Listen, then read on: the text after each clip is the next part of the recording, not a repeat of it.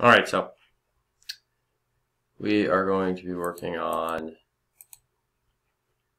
making a action sequence. So you're going to go to scripts and we're going to load files into a stack. So you pretty much got to have your sequence done already. So I've got my files right here. And I'm going to click OK. I got them all in the stack. I'm going to open them up. Boom, boom, boom, boom, boom, boom. And this is going to take about a minute. So while this is loading, what we're eventually going to try to go to is, there we go, is we're eventually going to try and add all of this in. I don't want that there. I'm going to throw this back over somewhere else, over here. Makes it works better. But we're going to try to get all of these pictures into a sequence like this. So we load all the individual images, which I just did by going once again to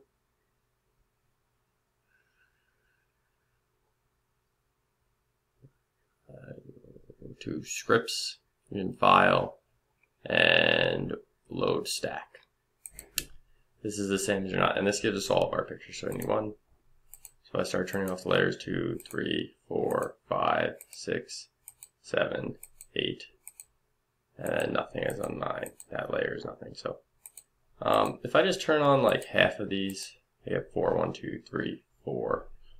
I would want you to do at least 5 images. So like if I come back to here and I just take a couple of these guys out of here. 1, 2, 3, 4, 5. This is the minimum I would need for me to accept this project from you. I need at least 5 of these guys, because I'm making the requirement that there are 5 images. So, but anyway, we can turn all of these on, it doesn't matter.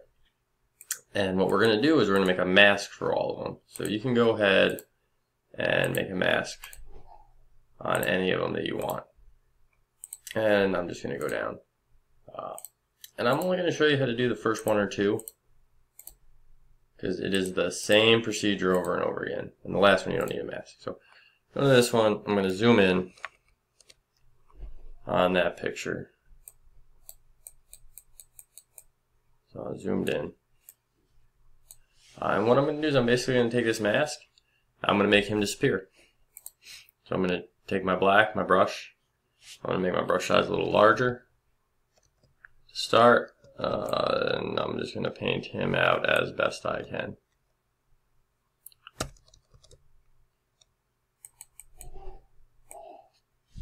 Come in here, just make him go away. And obviously I'm doing this for the video, so I'm going to rush a little bit, not really do my #1 job. You can see the arm from the other one is coming through there. So just going to come in and try to finish this out quickly. Now this is another one. The more pictures you do, the more time this takes, but you can get some really cool effects. So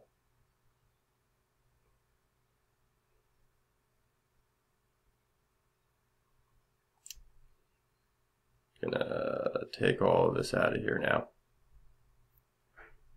We can always go back in later if you want to do it quick and then come back and see what you got to touch up.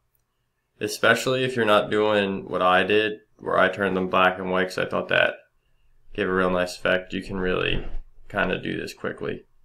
You like notice over there I really got a little lazy. Like I'm getting lazy now.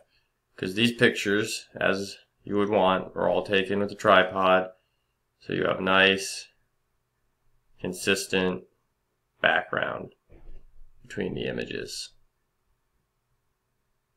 Maybe that's not going to happen for all of them, but so we're going to paint ourselves out,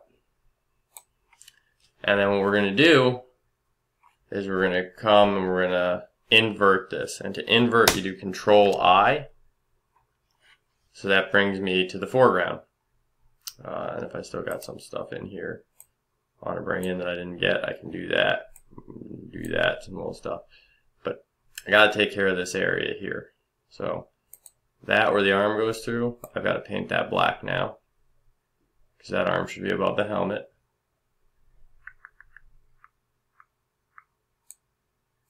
Get that all out of there. Gonna come down, flip the brush, just making sure get real close. And this is something I might zoom in for. Okay, so I've got that. That's the logo on the helmet. See there. Got all of this. If there's anything down here I want to bring back into my image, I can do that. If I want to bring this shadow back in. So you got things to look around. You can see kind of some areas where there's a little bit of a difference. You might want to come in and soften it up. That's up to you. And this is fine if all you want to do is just go through the sequence in color. Now if you want to add a little to it, so if I go back in, so I got to go back in, what I like to do with these sequences, I like to add a little something. So like this guy, all mine, I'm going to add black and white to them. So I'm just going to come in on the layer, I'm going to add black and white. It'll turn my whole image black and white. And I'm just going to right click and go merge down, so it'll go right onto the image below. So see, now I got nice black and white. And this is where, if you're doing this, you're going to have to go in and clean this up by just clicking the layer mask in. You're going to have to go in and just kind of clean it up, because you don't want, obviously you don't want any of the area to show up as black and white when it should have color in it. So I'm going to go in, restore the color where I want. And let's see how I'm doing at the top. Top looks pretty good. I do know I went over here, and just to show you that you can't see it much on the gray and the white, but it happens. And then if you happen to like get one of these, you can always just go back in, and if you want softness or transition, you know, you can always change your brush where you can kind of fade it in, fade it out. Okay, so this is the whole procedure. You do this, you know, if we go and look, we just do this again and again and again and again and again and again. And then on the last one, we don't have to do anything. It's just done. You also have the benefit of, like I said, if you only wanted to do 5 of them, there you go. You could do 5, or you could do like 1, 2, 3, 4, 5, 6. That looks, you know, kind of 2 groups. You just got to go in and make sure, like, this obviously had something here, so that's why, like, the arm's getting cut off. But not a bad tutorial, and it's very similar to what we did for the non-motion one. You just need good pictures. So